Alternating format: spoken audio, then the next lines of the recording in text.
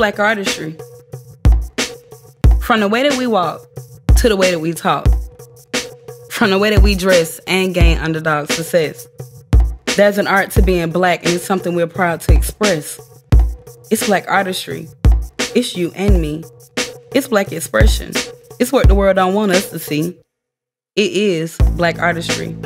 We're what some may call the shit's naive. And going black in the past, because of them I can be me.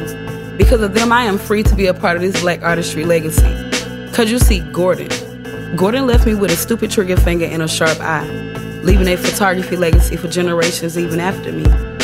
And then he took some words, some pronouns, adjectives, and verbs, and he doubled the art in his heart, and that's how he made his mark. And now, I'm making my mark, just like Augusta Savage did when she sculpted the harp. I'm just sculpting artwork better known as poetry. And it's not just for me. It's the Black artistry I'm trying to tell y'all is for you and me. Cause our ancestors created this savagery for us to supersede this thing called the legacy. Our ancestors created this savagery for us to supersede this thing called the legacy. And it's Black expression cause color is life. And Alma Thomas taught us that when she decided to teach the kids and keep painting and rearranging the history of blacks. And to take it back again, I'm talking way back to when Sojourner asked, "Ain't I a woman?